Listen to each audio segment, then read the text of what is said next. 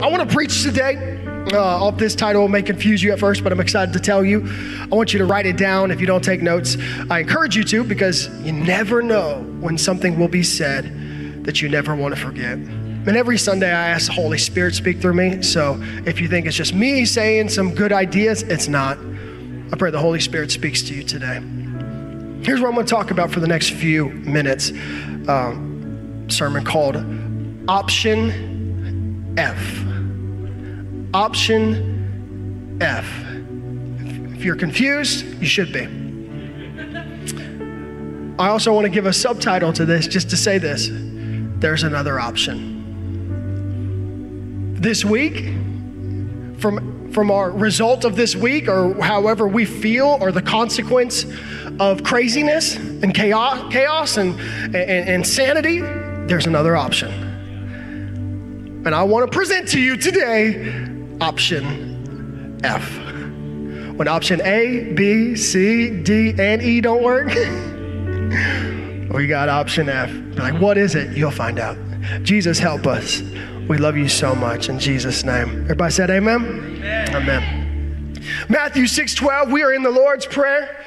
Last week, we went into, obviously, give us this day our daily bread, not gluten-free, full of gluten, full of glory bread, those little crab biscuits from Red Lobster, which I never go there, and I don't know how that came out. Maybe Popeye's biscuits. You know what has really good biscuits is Babes. Anyways, Cracker Barrel has great biscuits. I don't know why I'm talking about biscuits. Give us this day our daily biscuit. Like, it didn't even say biscuit. It said bread. Like, what am I doing? God, I'm hungry. Man. All right, give us this day. We know the prayer, our Father, who art in heaven. Reel it back in. Hallowed be thy name, or holy is your name. Thy kingdom come, thy will be done on earth as it is in heaven. Give us this day our daily bread. And we got into that. God, give us today the essence of what we need to make it through today. Not that you're going to give us 15 meals today so you can have us last for the week and we don't ever have to go back to you. You're more like, hey, you know, like how you meal plan sometimes, and you're like, okay, I got my meals for the week, and they put it in Tupperware, and you got like 17. I know everybody that works out in this room is smiling right now, like, I know that's me. I put the chicken and the rice in the Tupperware. I don't know, you people are crazy. So they do that and they meal plan. I don't feel like God meal plans. I feel like he's more like a restaurant. He cooks it fresh for you if you're willing to show up. And so he wants us to arrive every day with this hunger for more of him. With this, God, what do you have for me today? And then it arrives. So everything is going smoothly. Our Father who art in heaven, he's telling the disciples, this is not just what you prayed, this is how you prayed. This is the pattern of prayer. Our Father who art in heaven, holy is your name, thy kingdom come, all the good stuff on daily bread. And until this point, you're feeling good about life. This prayer is easy. In fact, I don't even know, I feel slightly convicted maybe when he says, your will be done, because I know I have to submit my, but like for the most part, I'm enjoying this prayer. But then he gets to verse 12, because what I've learned about Jesus is that he will encourage in the package of challenge. All at the same time, you will feel encouraged and challenged. So he's getting through it, and he gets to verse 12. And he says, and forgive us our debts. And he could have stopped there and we could have felt okay. Because that's between me and what some people, me and the big guy, that's between me and him. Forgive us our debts as we forgive our debtors. And that goes from vertical to horizontal. I feel like the problem of unity lies in what I just said. A lot of Christians have vertical relationships with God that never result in horizontal truths. It never translates through them. It stops at them. And this is the best you got. Well, forgive us, and we're going to talk about that. But God said, the way I gave you forgiveness, it's meant to flow through you to everybody around you. I'm going to read it in the ESV version, but I'm going to add a few sentences. So we're going, through the whole prayer. This is the second to last clause, if you will. Matthew 6:12-15. It says, and forgive us our debts as we have also forgiven our debtors. And then the last line, and lead us not into temptation, but deliver us from evil. Then the prayer ends. And that's the end of the Lord's Prayer. Jesus takes a moment. These are his first words after he taught the most popular to-date prayer ever spoken. Everybody knows this. People on the street, you can start saying it and they can just recite it back to you, because everybody has heard this in some context. Jesus takes a moment and says, there's one part of the prayer you may have missed. So I am going to reiterate it. And if Jesus ever has to say something twice, how many know it is very important to catch? And he's also saying it twice because maybe he understands humanity, that we would like to overlook the things that will actually change our lives. This is the hard truth of this part of the prayer. He says, okay, deliver us from evil. But I'm not done. I'm done with the prayer, but I got to add some subtitle to that. Let me add a detail. For if you forgive others their trespasses, your heavenly Father will also forgive you. But if you do not forgive others of their trespasses, neither will your Father forgive yours. This is hardcore Jesus in action. All right? That's hardcore. Because he could have gone to anything at the end of this beautiful prayer, well put together, patterned prayer. And he wants to remind you, by the way, if you don't get the forgiveness piece, you're going to miss the whole thing. Did you catch that? As it is in heaven, not if you're not forgiving. Because heaven comes not to the vertical relationship comfortable Christian. Heaven on earth comes through you when you love your neighbor correctly. When you forgive people that have absolutely hurt you so deep, so hardcore, that wound is still fresh, but you still forgive. That's when heaven comes. Atmospheres change when you don't succumb to culture and submit to it, but you actually walk in this relationship with God that says, you don't have to deserve it for me to give it to you. So now I heed his words. Now this is intense though. This is intense. Because Jesus legit just said, he ain't gonna forgive us if I don't forgive Timmy. That's a very basic way of what it just said, did it not? I can't forgive you if you do not forgive. Here's what it's saying. It's not that Jesus all of a sudden lacks the ability. We know that Jesus has all ability, all authority. He could do anything at any moment. That's Jesus. What he's saying is the moment you choose not to forgive, you've chosen your life. You've chosen to be shut off. You've chosen to be distant. You've chosen to be cold. You've chosen your perspective that you're going to believe. You don't want to walk in his forgiveness because you've chosen not to walk in it. It has nothing to do, because a lot of people take that and be like, well, why is he saying like you can't forgive? Here's why. You can't be a Christian and not forgive. You can't say, I'm a Christian, and you have had a barn full of unforgiveness in your backyard for the last 10 years. But like, what can I say? I still believe God. Yes, okay, you believe God. We're step one, that's awesome. But why is that still full? Because if you're accurately and adequately a believer in Jesus, you understand that the grace he gave you was not supposed to stop with you.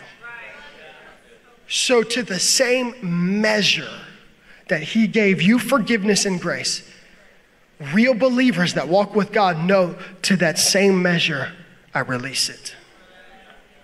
So I give you grace. And we're going to get into that.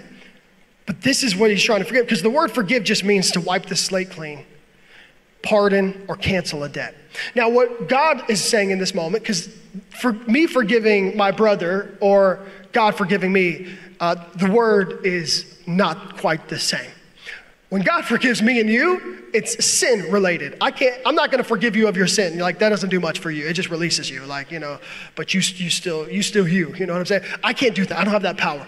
But when God steps in, he forgives us of sin. I heard somebody the other day, like pastors need to talk more about sin. I'm like, I don't know what church you go to, you should come to ours. Like, because I believe not in the God who just like, oh, that was some mistakes. No, he will heal you and actually put you on the right path away from sin. You know what sin means? It means missing the mark.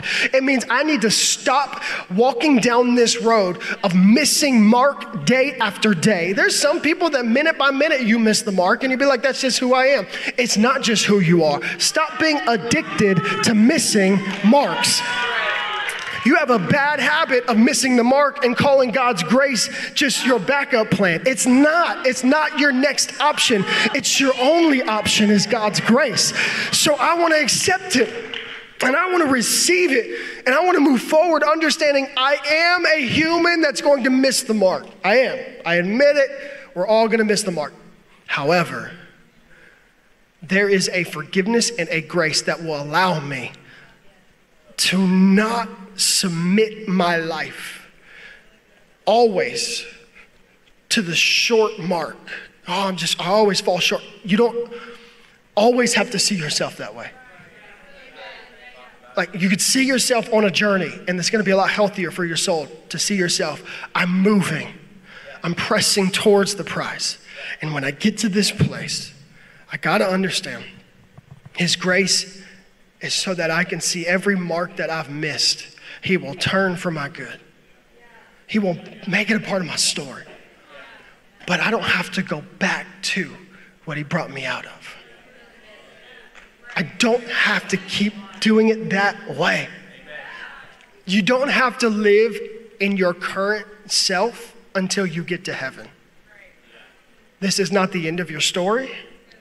This is just the start of something God's trying to get you through. And I've always learned, again, God's not the God that gets you out of. He likes going through. And so now when we receive this grace, now get to this first part, or in the Matthew 6:12, where he says, forgive us our debts. That's very personal. First off, did you know you have debt? Yeah. You have a lot on your credit card. You got, everybody's like nervously looking around. Did you tell him? Did you? Man, like, we all have debt. You have financial, physical debt, whatever, right? We have a spiritual bank account too. We have a lot of debt in our spiritual bank account from decisions that we've made. So he says, forgive us our debts. Here's what's so cool about this though. God's not like us.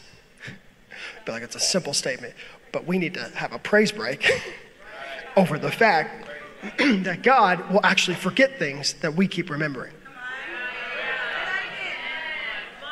And we keep reminding him of, and we keep telling him about, and so like, okay, sin, we missed the mark.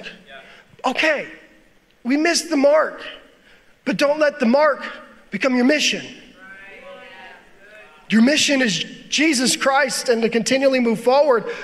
And I think we get in trouble when we're like, I'm gonna make the mark today. I'm not gonna miss it. I'm gonna make it. I'm gonna make this mark. I don't have debt.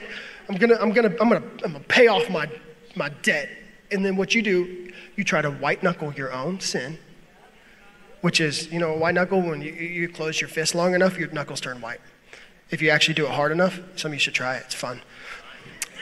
And some of you do this to your kids all the time. Anyways, it never works. I'm gonna tell you. And what you do is you try to, I learned this when I was younger, it really helped me break free. Let me help some of you.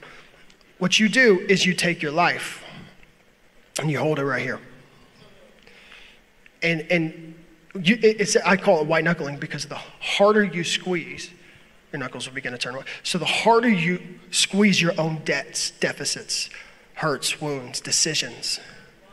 Well, it's my life. I've got to own up to them, and and this is how you fight the devil. You legit fight Satan with your own hand full of your own problems. When God's way is completely opposite. He's like, look, you don't need to white knuckle it because my blood washes white as snow. So there's a different process you have to go through. And whatever you hold on to, and this is why I am a firm believer. I don't really have a way to illustrate it. Like I could do it with this mic real quick. Hopefully it's off.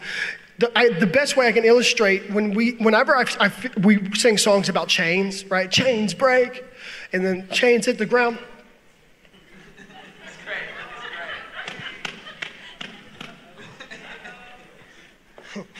Some of y'all think it's like this, like, God, just break it. Like break, you're wearing it like a satchel, you know what I'm saying? Like a shoulder purse or something like that. You'd be like, just break it, Jesus. Do something about this. This is the real theological and a visual perspective for you, what a chain actually is in your life. It's not on you, it's being held by you.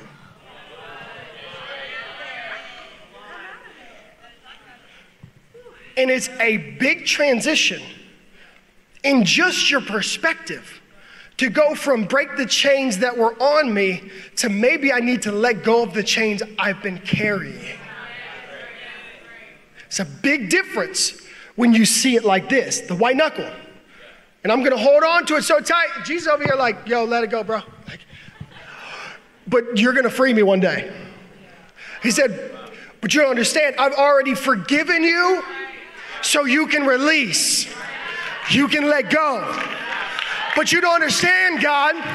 The chain is just so heavy. I understand. You were never meant to carry it because you were legit are holding on to it. And the freedom comes not when God breaks it, because if that was the truth, then what was the cross for?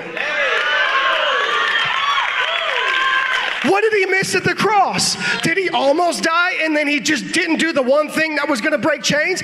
No, from my memory, when he died on the cross and he rose again, he rose with all authority and power in his hand. And he said the same power that rose Jesus from the grave is the same power that's in you and me. So when it comes to a chain, something that the enemy tries to hand you or tries to give you, it starts with a thought. All you have to do is understand your position and you can now realize who you are. If you know who you are, you will drop what you have and say, you know what? I'm coming empty-handed. Enemy, you try to tell me I'm broken. I may have come from a broken family.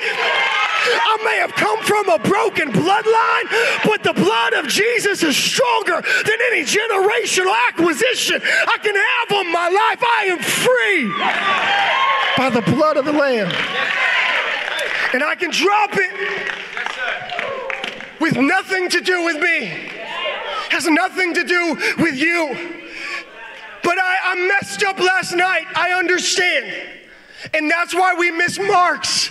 But the mark was not supposed to be your addiction. Stop trying to meet the mark. Start meeting Jesus. That's it. That's it. He's like, forgive us of these debts. And sometimes we want God to forgive us, but we ourselves don't want to release. God, forgive me for not actually changing because I just feel bad for what I just did, even though I'm already premeditating my next sin. And this is the difficulty of church. The difficulty of being in this place is that many of us will consider this a good talk, a good service. But you will walk out already in decision mode to do whatever Christ was trying to get you to drop. So forgive us, fine. But forgiveness never meant keep doing. It meant let it go. Drop it on the floor. I hear the chains hit the ground only when believers understand who they actually are in Christ. Jesus said, it is finished. You need to stop saying, it's my fault.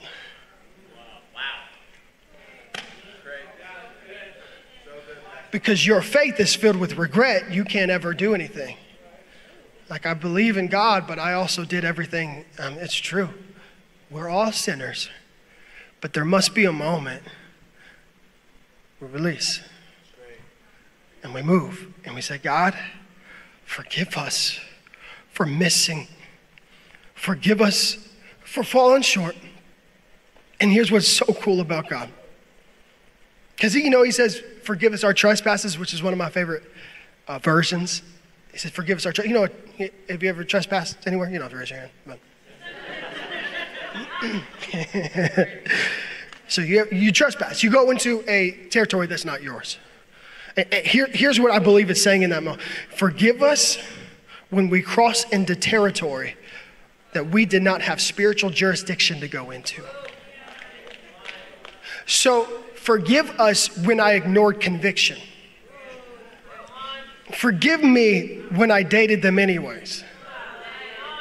Forgive me when I said what I said and you told me to not actually speak that over them. Forgive me when I did that act or pushed that edge. And this is what he's saying. You can pray that raw and that real. Because a lot of us are like, here's what we try. Here's like the other part of Christianity that's not true. We get convicted and we try to change it. What you're convicted about, you got convicted by the Holy Spirit. The one convicting you is the only one that can change it. The entire point of conviction is to draw you close into a relationship with the one who can change you, heal you, make you whole, and get you to understand that temporary pleasures in the world are not much better at all. They're not better at all than the presence of God. That's where it all comes from. And here's what I love about God in Psalm 86:5. In Psalm 86, because again, we're like, all right, God, let's do this thing. Let's change. But do you know, we started with our Father, remember in the beginning? But check this out. Oh Lord, you're so good. First off, what do you believe about God? Because it will determine the next decision you make. You are so good. Because some people are driven to church because he's so angry at me. He's been really upset with me. And really, the reality of the moment is to understand that God cannot stop being good. So he's saying, you are so good. And even if you don't believe it, get it out of your mouth. Get it out of your heart, even on days that are terrible, even when something didn't go your way. When you got laid off, God, you are so good because you are now declaring his character over your discomfort. And it's a great place to be when you believe in God's goodness over the world's brokenness. God, you are so good that what? And you are so ready to forgive. So full of unfailing love for all who ask for your help. This is good news for every single person here and watching. This is fantastic news. This changes the game. This whole thing. Because I'm broken down. I've been called this, that, and the other. Okay, cool. But you have a God who is ready or prepared. I feel like every time I say ready, I feel like it's like a catcher almost, like he's like ready for you. Like I'm ready. I'm prepared. It almost gives me this thought as if God knows us so well, he knows we're going to miss the mark. And he's ready for when we do. And I think it's not that God was shocked by what we did. I think we are. Because when we get shocked, we run. Did you know this is actually a true thing? A sheep, if you jumped out of a bush and shocked a sheep freezes and falls over. You know what the Bible refers to you and me as? We a bunch of sheep. So the moment you make a decision that you don't like about you and it shocks you, I can't believe I did that. I can't believe there's a part of me that has the intentions to make that decision. I can't believe my flesh was that strong to get me there. All of a sudden, it shocks you so much that you can't progress anymore. You can't move anymore. All of a sudden, you just fall, and all you know how to do is fall, and the falling starts to define who you are when the entire time you had a God that says, I'm not shocked, I'm ready. I'm not thrown off by your sin. I'm actually ready to forgive you. I'm ready to accept you. I'm ready to bring you back. Somebody needs to praise God because your viewpoint of God is a loving Father, not an angry dictator. Praise God. He's ready. He's ready to forgive. He's prepared to forgive. And it gets me to think in this format that if he's ready to forgive, then why are we different? Why are we the same? Why do we keep doing what we do? You know why? Because I think God's ready to forgive. I don't think we're ready to be forgiven. Because if we're forgiven, it brings on a different responsibility. I can't walk with a limp anymore.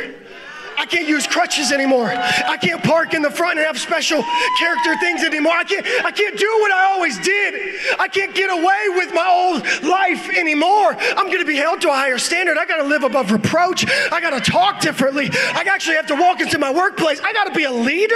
Why? Because there's a different responsibility when you live forgiven. This will change the world. People that live forgiven because he's ready. He's ready. I was playing baseball with my son, my 4-year-old son, Beckham. My man's got an arm on him. He is my retirement plan. And when he throws, he's getting really good. He's 4 years old. He's getting so good at baseball. But he's got a rocket for arm. His accuracy, terrible. But he can throw hard. And there is hope.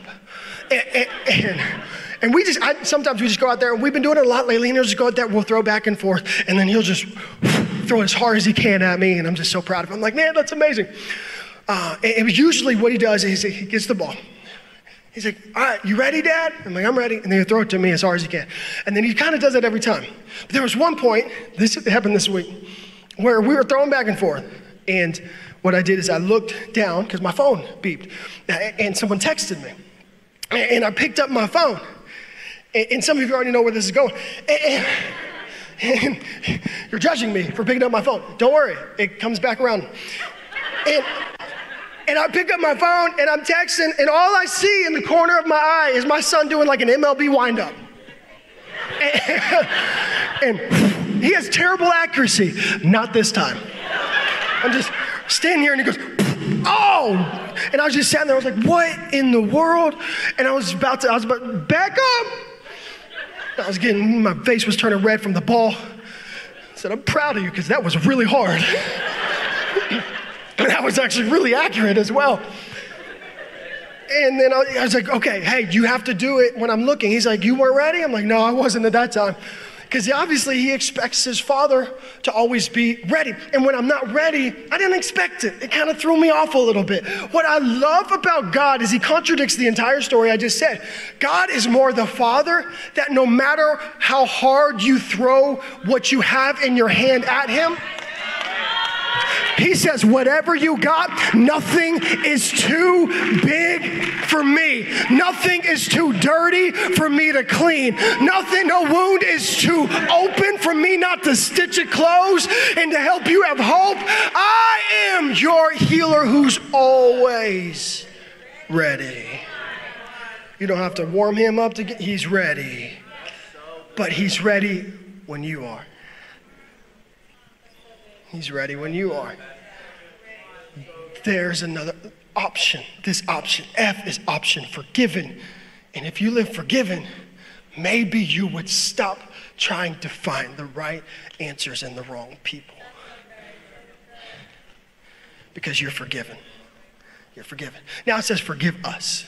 God forgive me. Okay, I've come to that realization. He's a loving Father, all this stuff. But then he challenges.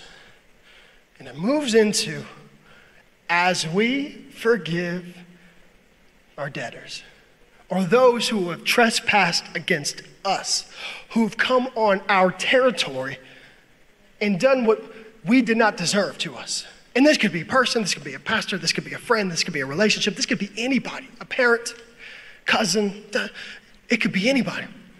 But he moves from forgive us to, and I love the language of the Bible. Always read the Bible very carefully. It says, as we forgive, as if it's already ongoing. Because God expects humanity to understand that I've given you endless forgiveness. It is at least your duty to give it out to those who need it and who have cut you short and cut you off and made you hurt and made you cry and made you run away and made you forget about some things and made you question things like church and faith and God. All those things, he's saying, I need you to embrace that and understand that you cannot be a Christian and not forgive at the same time. I'll even say that you forfeit your peace when you don't forgive. You forfeit. You know when you forfeit? The other team just gives up. You don't even play the game. Be like, do I even get a chance to fight for my peace back? No, you don't even get a chance to take the field and fight for your peace. You don't even get to see the field. You just wake up, no peace. Why? You're still holding on to something you shouldn't be holding on to. Well, you don't know what they did. Well, I know what Jesus did. And what he did will cover what they did, as long as you understand that your hand being on it keeps God's hand off of it. You want God to deal with them while you're holding on to them. He can't. Switch hands. Put it in his. And watch the transition happen. And then let God do what God does. Well, let me tell him what he needs to do. No. Because maybe he'll remind you of what should have been done for us. That the cross was really my name on it. But he took it. So then, it's a different, I gotta frame this different, man. I've been doing this wrong for a long time. I gotta see people a little bit differently. I gotta understand that I can't live with unforgiveness. And a lot of us, we walk around, once again, holding it and we cherish it. And it's like we got this unforgiveness and we just don't know what to do with it, but I'm gonna hold on to it. Just this week, right?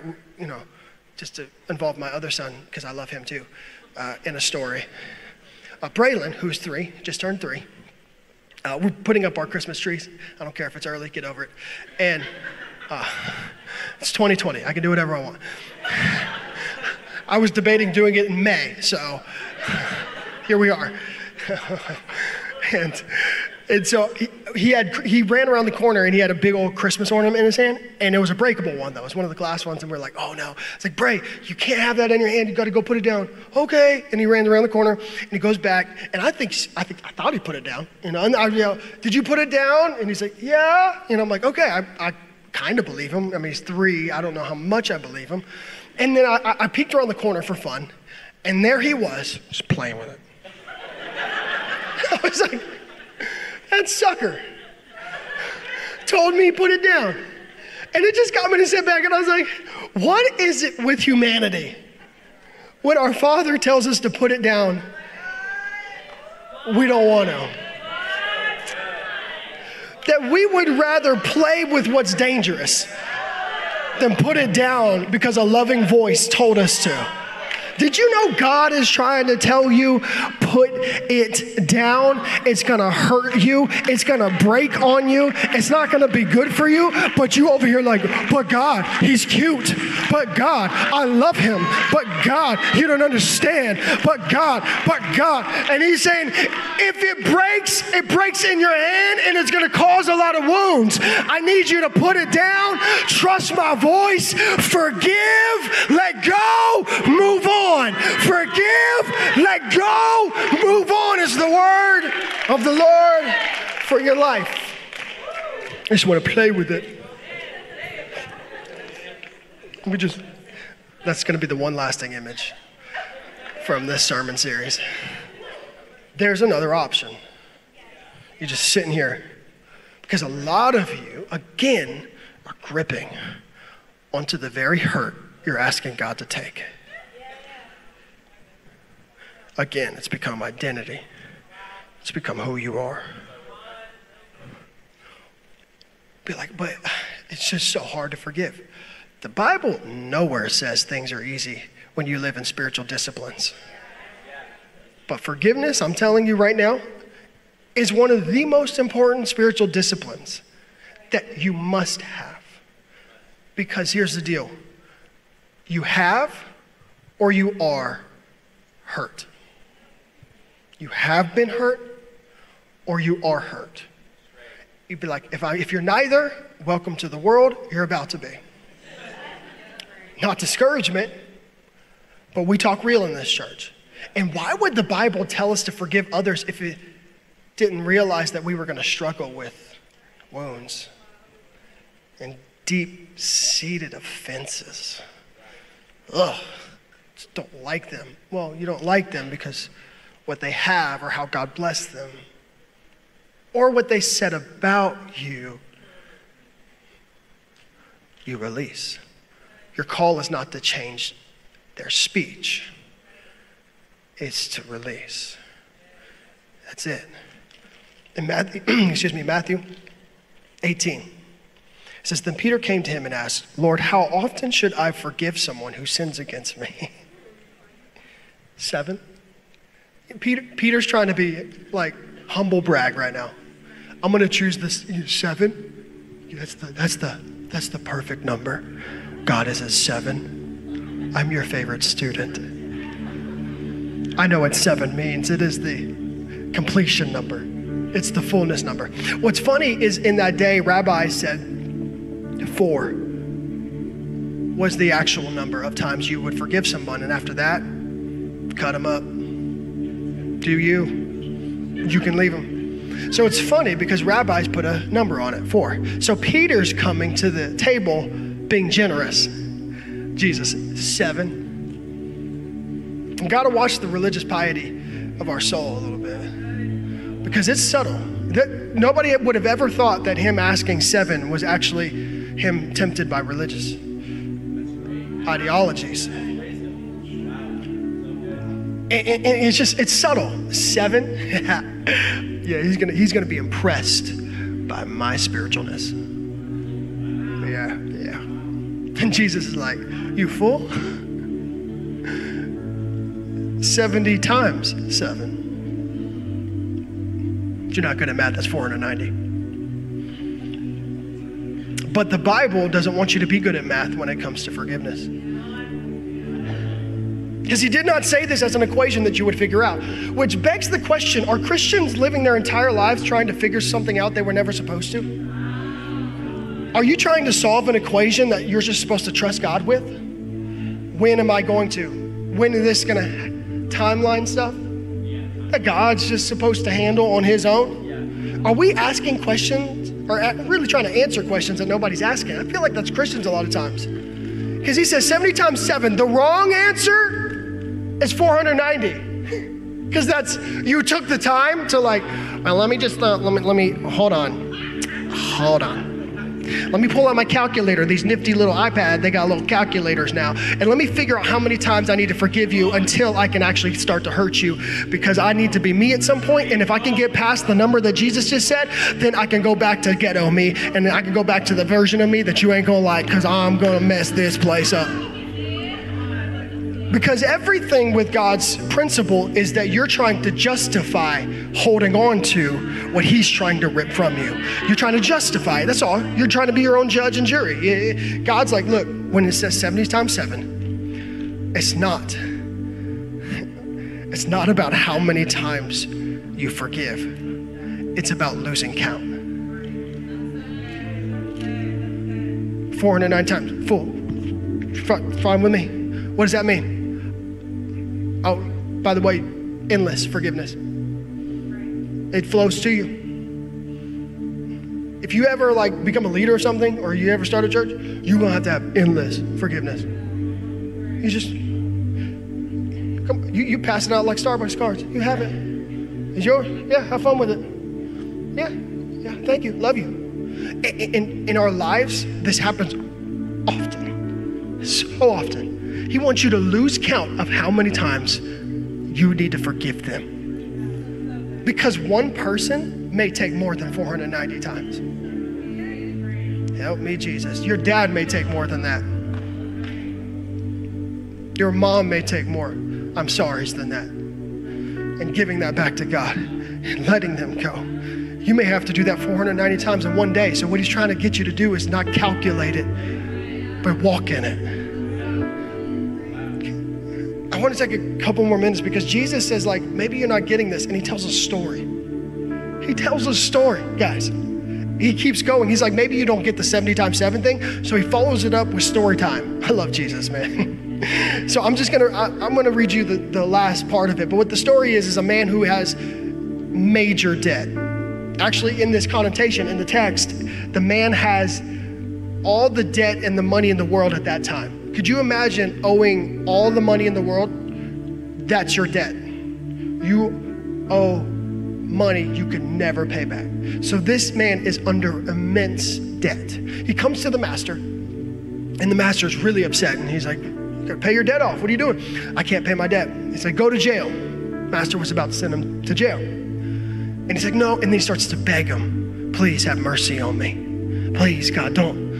And I said, God, but really our master. And the master looks at him with mercy. And I love this. He didn't put him on a payment plan. He said, I forgive you of all. And he's like, he's free. Well, what am I? You don't have to do anything. I forgave it.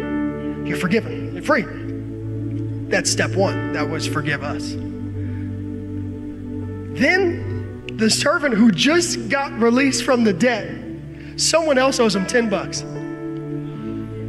And that servant walks over to him and says, I'm so sorry I don't have your $10, man. Are you kidding me? You don't have my $10? You know when I let you have that, you said you were gonna pay. I know, I'm so sorry. Have mercy on me. I'll eventually be able to do it, I promise, but no, it's inexcusable. And the servant who was just forgiven throws this servant in jail. The man who owes $10 goes to jail because this servant doesn't understand how forgiveness works. Now, Jesus brings it all together in the last few verses, Matthew 18, 32 through 35. Then his master called him and said to him, you wicked and contemptible slave, I forgave all that great debt of yours because you begged me. Should you not have had mercy on your fellow slave who owed you little in comparison as I had mercy on you? And in wrath, his master turned him over to the torturers or the jailers until he paid all that he owed. Listen to this last line. My heavenly Father will also do the same to every one of you. If each of you does not forgive their brother from their heart. This just got intense. Because now the man who avoided jail because of debt is going to jail because he did not forgive. The man forgiven avoided jail. The man in unforgiveness goes to jail. This is a really weird situation. Are you getting the picture? Because typically they would only go to jail if they owed a lot. But this man was going to jail and he owed nothing. All he owed was forgiveness. But how can you owe them forgiveness and you be in jail? How did they wrong you, but you're the one stuck? How did they hurt you, but you're in prison? Right, the whole statement that offense is like drinking poison and waiting for them to die. We get to this place where the jailer, they said, there were jailers who would put pressure on people to pay their debt. Every day in jail, you would wake up and there would be a pressure applied to you until you paid what you owed. A pressure. So these people would wake up, and some of you feel this. I'm speaking straight to your home right now. You wake up with a pressure, and you don't know how to define it. Friends, it's unforgiveness. And be like, get me on a payment plan. Here's what, all he had to do to get out of jail was say a word. not make a payment. Remember, he's going to jail because he didn't extend the same grace he was given. You can get out quick, but you can also get stuck there for a long time because you think being right is more important than being in prison. And you wake up with a pressure. Well, until they need to make it. Really? What if Jesus took the same measure you did? Same attitude, same approach. When Jesus wakes up, his mercies are new every morning. Guess what with me and you? Same thing. I'm gonna extend it again. I can't believe they did it again. Extend it again. Extend it, because if you don't, there will be a pressure that you live with. And you haven't smiled in a while. You haven't laughed in a while. And you've given up peace and joy. And you're pretty worn out, aren't you? You can't sleep too well. You go to bed with that in mind, and you wake up with even more worry and even them still on your mind. And everything's not going right. And see, some of you think I'm talking about a person that you're offended at. Let me just make it real clear. You could be offended at God. Because God didn't do what you asked him to do when you asked him to do it. He didn't come through how you thought he should come through. Let me take it one step further. Maybe it's not God. Maybe you're offended at you. Because you're the only one that has to live with your own mind at night and your own intentions and your own decisions that you've already made. There has to be an understanding of this pressure is not meant to be carried. It's not meant to be walked with. It's not meant to be moved forward with. And I want to read you a couple more scriptures. In Ephesians 4, it says, get rid of all bitterness, rage, anger, harsh words, and slander, as well as all types of evil behavior. Instead, are you ready for this, church that's going to change the world? Be kind to each other, tender-hearted, forgiving one another, just as God, through Christ, has forgiven you. So what is your metric for forgiveness? If Jesus forgave us, I forgive them. As much as he forgives here, I forgive here. Whatever grace he's extended here, it's all extended here. And what I know about God, it's endless, it's boundless, and it's unlimited. So if I get unlimited grace, you get unlimited grace from me. You get the benefit of the doubt. I should preach a whole message on how we give people the benefit of the doubt, because we have grace on people's journey. We have mercy for people's soul. And we understand you don't have to be perfect, but I'm going to love you like Christ loves you. There's another option. And it's forgiveness. I got to get to this one. Mark 11:24 says, I tell you, you can pray for anything, and if you believe that you've received it, it'll be yours. We love that part. I love that part. I love that part. I'm giving you a couple minutes. Actually, you have to answer me or I won't let you go. I love that part. Pray for it. It's yours. Yes, God. It is mine. I claim it. You said that in Mark, somewhere in there. Claim it, and it is mine. Name it, claim it. You know what I'm saying? But we forget this part. But when you are praying, okay. I'm praying. Okay. Yeah. I'm naming it and I'm claiming it and I'm putting my name on it. I'm pulling down blessings. God's going to do something.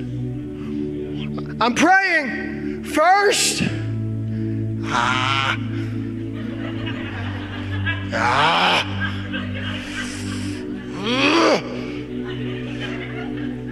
Why?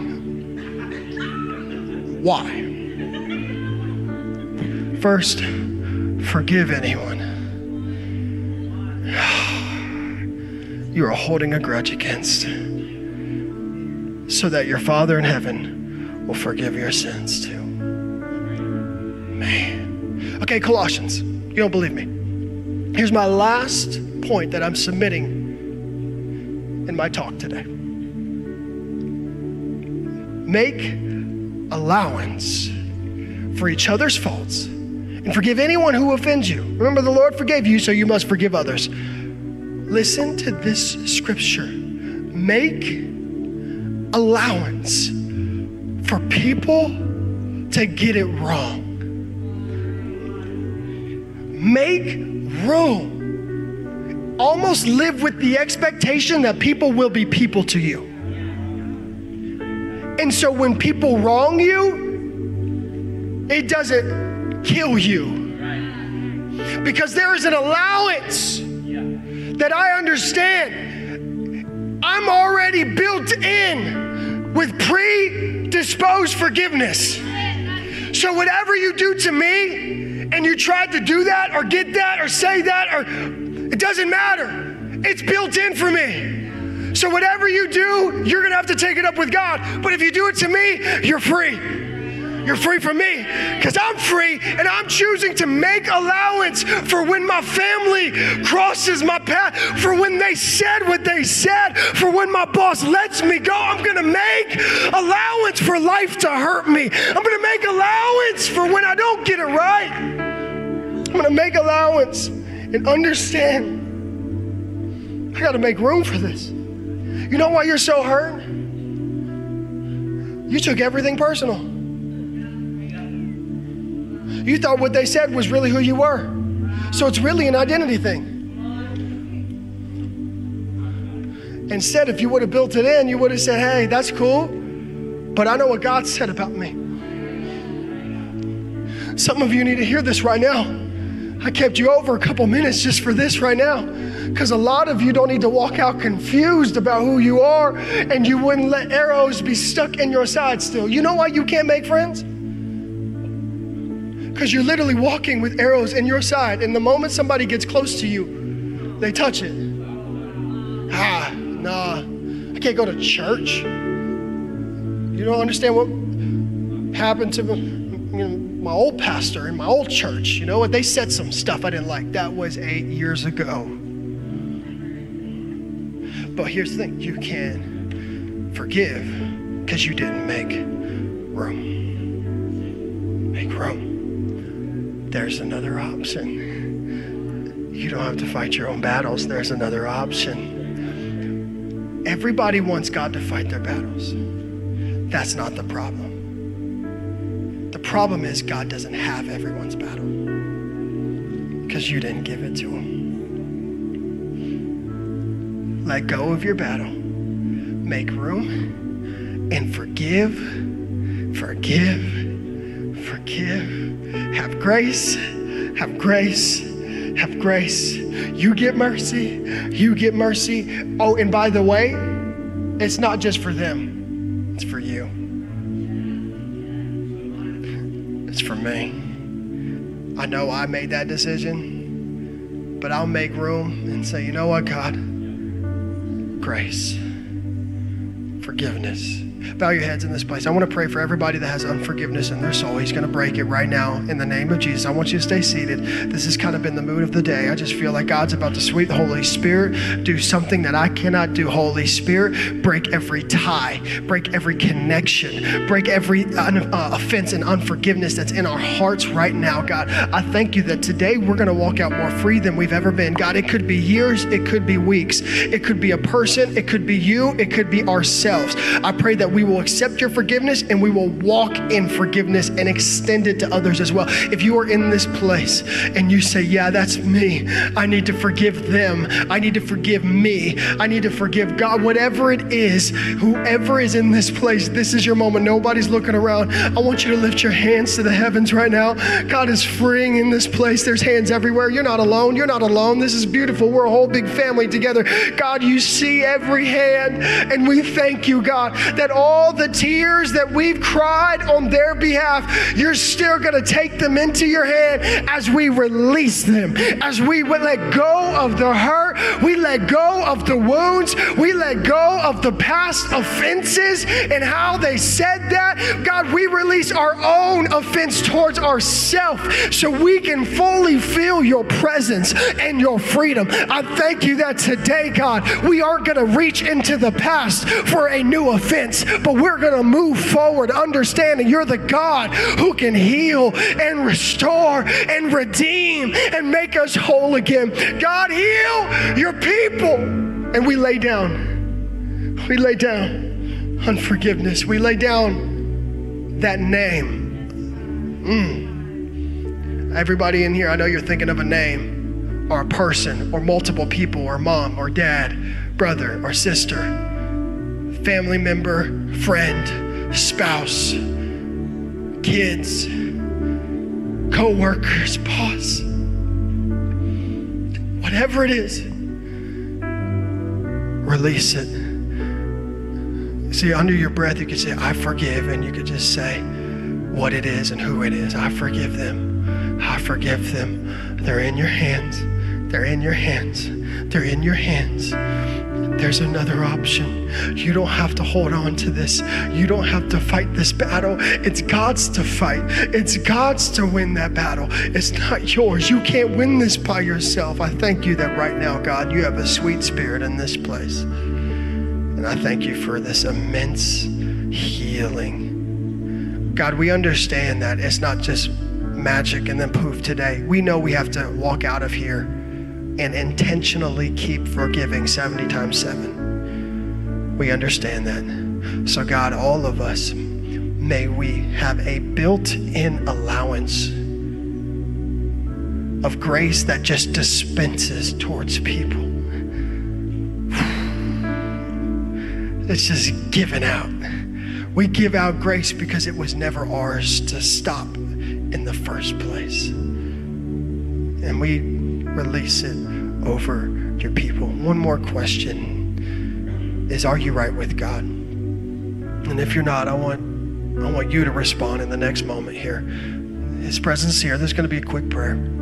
If you need to get right with Jesus Christ and say yes to the salvation of Jesus Christ, when I get to 3, I want you to lift your hands. 1, every eye closed. 2, if you want to receive that salvation because he loves you so much. 3, would you lift your hands all over this place? Thank you, God. Thank you, God. Thank you, God. There's so many hands. So if your eyes are closed and you're debating, you're not alone. You're not alone. There's so many hands. Thank you. Thank you. Praise God. Praise God. Can we all put our hand on our heart real quick? Just right where you're at. Say, Jesus, take my heart. It's all yours. Forgive me of everything. I want to walk knowing I'm forgiven. So change me from the inside out. Change how I speak. Change how I think. Change my perspective as I receive you into my life. And God, I forgive anyone that's ever hurt me, and I release them into your hand because you're a good Father who loves me so much. In Jesus' name. In Jesus' name. Can we stand to our feet as we begin to clap a little bit? Come on, can we just praise God that there's another option? Can we praise God for being forgiven? Can we begin to thank God that he is who he said he was? Come on, he's a good Father. He's a good Father. Drew, I'm going to have you come out here in a moment, but I just want to encourage you. I know that was a moment you were ready to go and get them fired up. But I want to take that moment. I want you to come in here for a quick second. I purposefully extended that moment, just so you know. A lot of times I don't let congregations